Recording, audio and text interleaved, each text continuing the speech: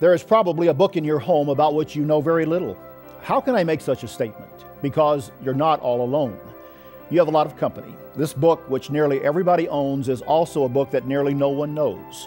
What is this book? It's the Bible. The book which a majority of Americans believe holds the answers to all of life's basic questions. Yet most adults can't name the first book in the Bible. How about you? What do you know about this book, the Holy Bible? Do you know what it says? Do you know whether you can trust its words and rely on it as a guide for life? To survive in today's world, you need to understand the message this book has for you. Stay with us on Beyond Today as we discover the book nobody knows.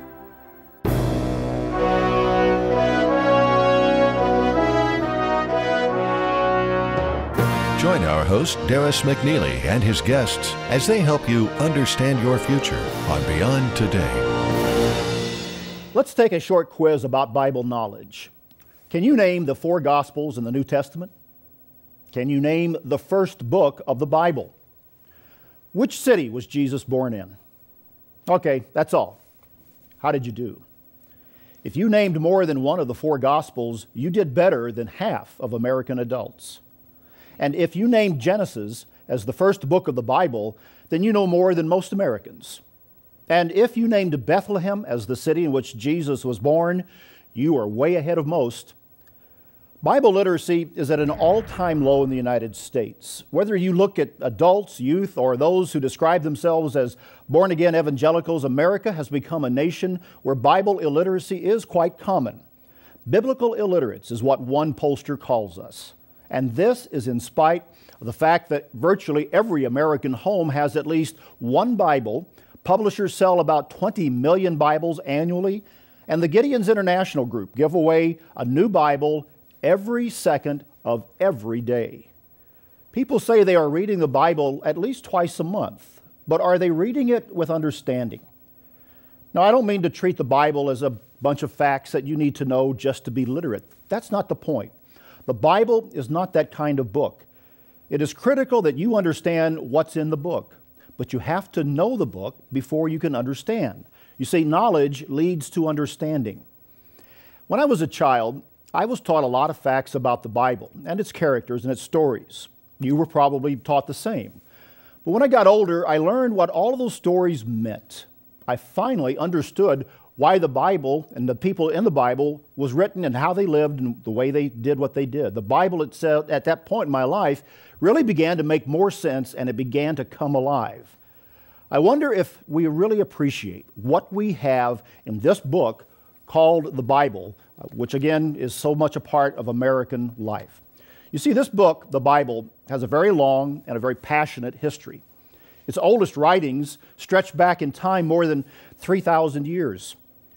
Multiple authors, guided by one mind, wrote its pages over a period of nearly 1,400 years. One person, one mind that is, through many different people. And yet, despite that, and despite the distance of time, there is a unity that ties the book together from the beginning to the end.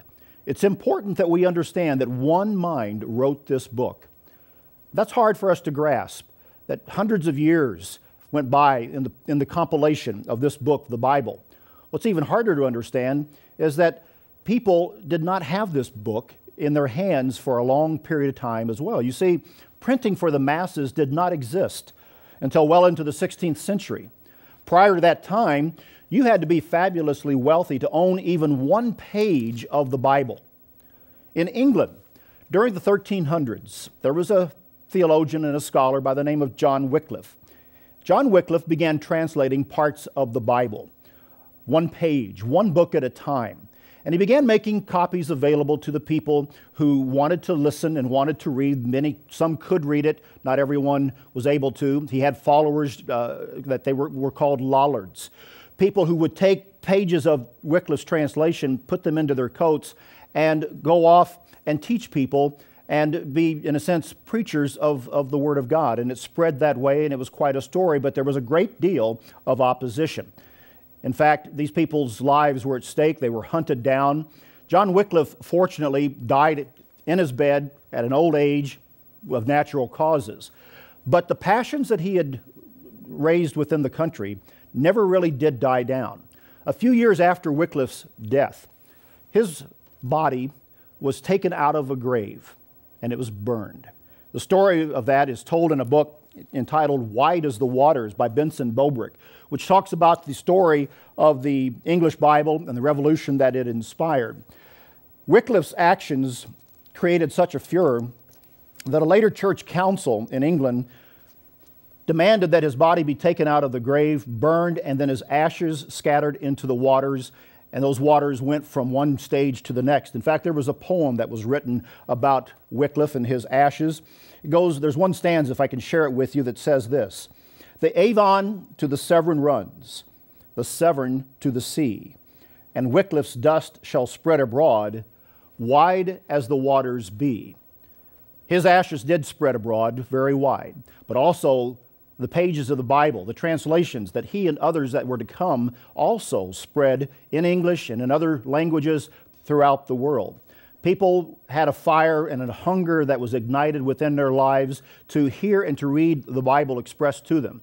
In fact, this book goes on and it makes the point that people would actually trade a load of hay just to be able to look at and to see and own a page out of one of the epistles of Paul or one of the letters of the Apostle Peter. That's how hungry they were to hear and to understand the Word of God, which we have available to us so readily today. You see, in that age and in that time, most people, including the clergy, knew very little about the Bible. In 1408, an English bishop forbade anyone to translate or even to read a version of the Bible in whole or in part without the approval of a minister. Hard to believe, isn't it? The Bible was also translated into the language of the common person in the 1500s, and later its spread was resisted even further by religious and political authorities. The Bible's message was really a threat to ignorance and to superstition in its day. There was another man later on who translated the entire Bible. His name was William Tyndale. Tyndale had to flee his home in England. He went to the continent of Europe. He was betrayed by his friends. He was arrested. His translation actually spread the Bible, and he himself was condemned as a heretic. After his arrest and his trial, very quickly, he was strangled, and he was burned at the stake for his efforts.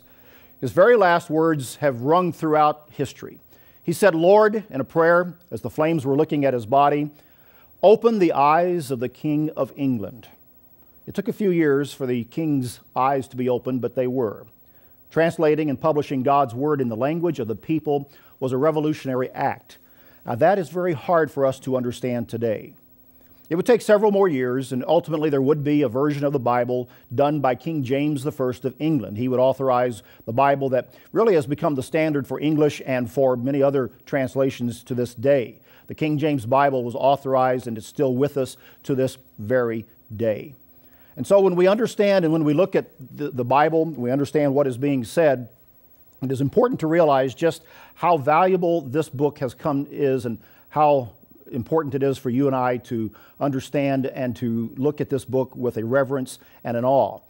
There's a scripture in the book of Acts, chapter 17, that takes us really to the essence, I think, of a principle that is important for us to understand regarding the Bible. In Acts chapter 17 and in verse 11, the Apostle Paul was coming to a group of people. He was preaching the gospel of the kingdom of God, and he'd had to flee one city, and he had come to another, a city called Berea. And in that city, it was said of those people, these were more fair-minded than those in Thessalonica, in that they received the word with all readiness and searched the Scriptures daily to find out whether these things were so. It says that these people searched the Scriptures daily with all readiness. They received the word with all readiness. That's again a principle of Bible study and an approach to this word that I think is important and represents one of the most important things that I want to get across to you here in this program today. That we must come to the point where we receive this word with all readiness of mind. What you have in your home is a book that virtually no one knows. It's come down to us at a huge cost in human life. People gave their lives to put a copy of the book in our laps. And it's important for us to appreciate it, to come to the point where we receive it with all readiness of mind and ask some very hard questions about what our life here is all about, and go to this book for those answers, because those answers are found in this book, the book that not everyone really does know or does understand, but they sincerely desire to seek and to know and to understand this book. And that's what this program is all about. That's what this booklet is all about that we're offering today, entitled, Is the Bible True? This is a free piece of literature that has been put together with the intent of helping you to understand the Bible, to have confidence in the Bible as a book of truth and revelation from God. When you look at what we have put together here, I think there are a number of topics that are covered in a very general sense that will help you to understand whether the Bible is true. Some of the chapter headings include the Bible in the modern world, the Bible and archaeology, the Bible and prophecy, and perhaps most important of all, the Bible and you. Is the Bible True is a very valuable booklet that we can put into your hands to help you to have a confidence and an appreciation that this book is one that can be a guide to your life and to help you in understanding God's purpose and plan for you. You can go online at beyondtoday.tv and order a copy of the booklet. You'll also receive, when you do, a free one-year subscription to the Good News Magazine, which is a monthly publication, actually 6 times a year, that will begin to come to you. You'll get a free one-year subscription. And the Good News Magazine, it contains articles on a regular basis dealing with Christian living, articles to help you in your family life, your own personal study of God's Word, articles on Bible prophecy. You can go online at beyondtoday.tv, or you can call 1-888-886-8632 to request your free copy and your subscription. That's 1-888-886-8632, or go online at beyondtoday.tv. There's another story that's interesting for us to understand and to appreciate from the modern time. It's a little bit closer to home to us. It's the story of a journalist by the name of Terry Anderson. Some of you are going to remember this gentleman. In the mid-1980s, Terry Anderson was a journalist working for the Associated Press, and his only crime was that he happened to be an American in the wrong place at the wrong time. The wrong place was Beirut, Lebanon. And he was taken prisoner as a political pawn, and he was held hostage for nearly 7 years. During that ordeal, Terry Anderson showed remarkable courage, although he was frequently stretched to near the breaking point. He writes in his memoir of that time that on the first day of his confinement, those who had kidnapped him took him into by gunpoint, put him in a car, took him to an apartment building, and there he was blindfolded and chained to a cot. During the first 3 weeks or so of his imprisonment, he was bound and he was restrained more or less like an animal. He says that he struggled to find a way to maintain his sanity. He realized that he had to have something more than just his own wits and his own courage to have the strength to deal with what was in front of him. And so he asked his captors for a copy of a Bible. And he tells the story how that came to him. He said that the next day, late in the afternoon, the English-speaking guard came in and threw a heavy object on the bed. He said, I reached for it, felt the smooth covers of a book. Good, he was asked, and he said, yes, very good. He said, I cautiously pulled the blindfold up a bit until I could see the book. It was a Bible, the Revised Standard Version. I caressed it gently. I read the title page, the publishing and the copyright information from the front. And then slowly and then carefully, he says, I read Genesis, in the beginning. And that book that he gently caressed helped Terry Anderson to endure the nearly 7 years of imprisonment in Lebanon. Here again is an example of how to approach the Bible as a book that can give you hope, encouragement in life's most difficult moments. And we all know that in our lives, from time to time, very difficult situations come to pass. And yet, we have got to come to the point where, like Terry Anderson, we reach beyond ourselves into something more important that transcends our own life to give us the strength and encouragement to deal with the difficult moments of life. I'd like to take you in a few minutes here through a section of the Scriptures here in 2 Timothy chapter 3 and help you to understand something about this book that really lifts it beyond the realm of a piece of literature or an ancient book written by people who really have no connection to us in the modern world. When we really take the time to study the words of this book and adapt them to our own day in terms of understanding that they apply to us and we adopt them into our own life, we have something that is going to help us through all the difficult times of our life. But it involves us taking a readiness to the Scriptures that puts us there on a regular, almost daily basis to gain insight and understanding into our life. In 2 Timothy chapter 3, beginning in verse 10, the Apostle Paul is writing here to Timothy, a younger minister. And he says to Timothy, "You have carefully followed my doctrine and my manner of life, purpose and faith, and long-suffering and love and perseverance. And the persecutions and the afflictions which happened to me in the various places that he had gone." And Paul makes a statement here at the end of verse 11. He says, "Out of them all the Lord delivered me." Paul understood that God was in his life. God was delivering him from times of difficulty and trial. And just like Terry Anderson, just like many others have learned over the years, God does deliver us. God does work with us. But we have to apply ourselves to understand exactly what He is doing and seek to serve and obey God with a passionate way that really makes the Scriptures come alive and are embedded within our own life. He goes on here, as he says to Timothy, that all who desire to live godly in Christ Jesus will suffer persecution, but evil men and impostors will grow worse and worse, deceiving and being deceived.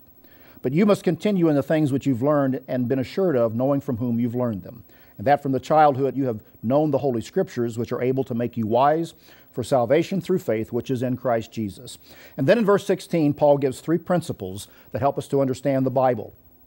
He said, all Scripture is given by inspiration of God. This is not a dry, dusty, ancient book that was written by illiterate men of a different bygone world. This was written under the inspiration of the Spirit of God. And he says it is profitable for doctrine, for reproof, which is another word for correction, and for instruction in righteousness. Doctrine is not something that people perhaps understand completely today from the Scriptures regarding the Bible. Doctrine gets down to who God is and what God is all about, His purpose, and who Jesus Christ was. Doctrine also teaches about how we are as human beings to approach God, how we are to worship God in our lives. Not everyone wants to understand and study the Bible for doctrine today, but it is a very important part of life, very essential to us in relating to God and knowing how to live our lives. He also said that the Bible is profitable for correction. Once again, if you're like me, you don't like to be told that you're wrong. But the Bible can be read as a source that teaches us and shapes our path and how we live each day in our life and helps us to avoid some of the potholes that we sometimes fall into in life and how to avoid those and even how to get out of them when we've fallen into them. Correction is something that it's important to living a successful life, which is really the third point of Paul's instruction here, that the Bible is a book of an instruction for righteousness. You know, on the shelves of my home, I have a lot of books that deal with success. You probably have a lot on your shelves as well. How to be more effective, how to be a good manager, how to be a good leader. I've read those books, I've marked them over the years, I've gone back to them, and they've meant a great deal to me. But you know something? In recent years, I've come to realize that this book, the Bible, that instructs me in righteousness, is really the foundation of all the books that deal with success. All the self-help books that we want to read and want to gain information to make us a better person and more successful in life, this is the best one of them all. And any of the other books that we have that are worth their salt, they're going to be founded on this book as opposed to some aspect of human ideas. When they're founded on the Bible, they're going to give us good, solid instruction. That's important. The Bible says many things that you might not know, but it is freely available for each of us to study without fear of punishment. Don't you think that it's time you began a study of this most valuable book? I know it will change your life. It will bring you closer to the God of all creation. Is the Bible more than a literary text or a book of wisdom? Is it the revealed word of the Creator God? The Bible has a direct challenge to you, a challenge you cannot ignore. When we return, we'll see what that challenge is. Stay with us. Though the oldest, most famous, and popular book in world history, most people have never really proven, is the Bible true? Call 1-888-886-8632 or go to BeyondToday.tv for your free copy of the exciting publication, Is the Bible True? Is it relevant in the modern world with its deep spiritual teachings of right and wrong, social good and social evil, defining truth as no other book?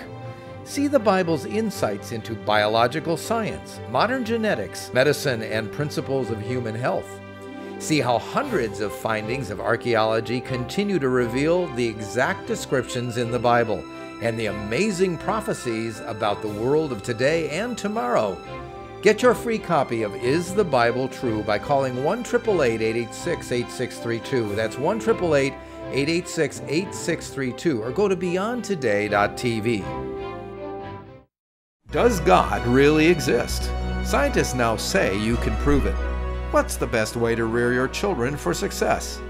Questions need positive answers to the world's greatest issues and your personal ones as well. That's what you'll get when you get your free subscription to the Good News Magazine.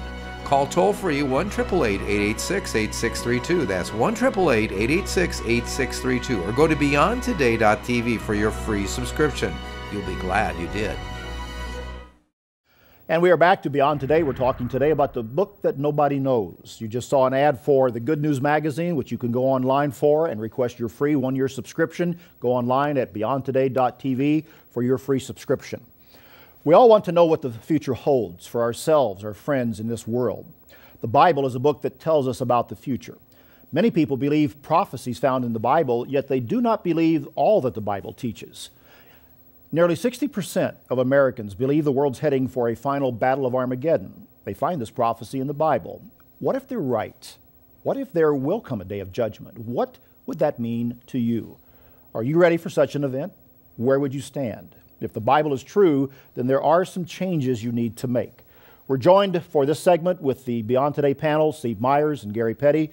Gentlemen, Christ noted a very sad fact of history that only a relative handful of people responded to the Bible and its teachings. Why is that, Steve? Well, so many people are so consumed with their own lives and what's important to them at the very moment. I think it's a reflection of our society today. We're so involved with ourselves, our own lives, our own families, the things that we're concerned with, that we don't see the big picture. We really don't take the time to understand what life is really all about and what God wants us to do, what He wants for us. And so we try to overlook that, and we're so consumed with being busy that we don't do the things that we should do. And so people overlook the important aspects of the spiritual things that God would have us do. You know, it's interesting, in Matthew chapter 13, Jesus gives a parable and explains about the sowing of the word and explains why so many people don't respond to the word. But what's interesting is his conclusion, where he talks about the people who do respond. And the people who do respond, he says, they understand and they bear fruit. In other words, those people get into the Bible, and with God's guidance, they take those words and it changes their lives. Their lives get better. There's fruit born in their lives. So the positive aspect of this is a lot of people keep looking at the Bible, rejecting its message, but the people who do, their lives get better. I think you hit on it there too for a minute when you said you have to make a commitment. You know, if the Bible's true, which it is, you've got to do something about it. You've got to change the way that you live. And that means doing things different. And boy, it's tough to make those changes. Okay, let's name one challenge that the Bible makes to the individual. Well, there's so many to choose from. I think Christ Himself challenged those during His lifetime when He said, "In vain they worship me." And they taught the doctrines of men as though those are the things we're supposed to follow. Teaching His doctrines, the commandments of men. And how many times do we fall into this, what I believe and what I think and what they think, instead of really going to the Creator of the universe and seeing what He thinks and what He would have me do in my life? We don't do that. And it's a challenge. What does God teach? What does He want me to do in my life? We should find that out and follow it. You talked about the Bereans. Yes. And that's a challenge. Search the Scriptures daily. If you search the Scriptures daily with a heart open, your mind open for God to come in and teach you from that book, what you're going to find is that there are words of comfort. You're going to find that there's strength in time of need, and that book will tell you how to live your life. Approach this Bible, get it out, take the challenge, search it daily. I talked in the earlier segment about the Bible being much different from works of literature or other forms of self-help and success type literature.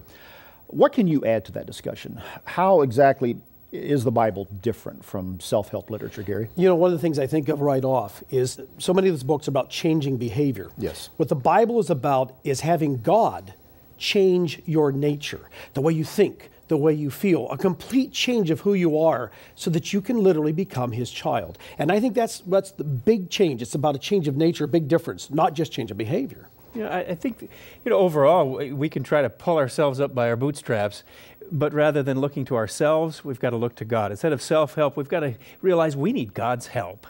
That's the most important shift in our perspective, is understanding God has a purpose in our lives, and we need to look to him.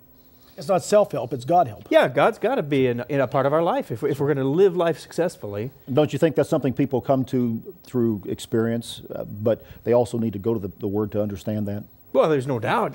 They've got to go to the Bible to understand the truth of what God's teaching. For truth, that's the source. And if you're not going to the Bible, you're not going to know where the real source is. So you can come up with all kinds of ideas, and there's a million different explanations out there. But when you look for truth, that's the basis, the Word of God. And I'm not sure they're finding that through experience. That's why they keep writing more and more self-help books. The bottom line is we have to realize at some point we can't do this. We have to have the help of our Father, our Creator. But they're not understanding where to go to get Where that. to go to get it. Right. What difference does it make? What difference will it make when a person reads the Bible?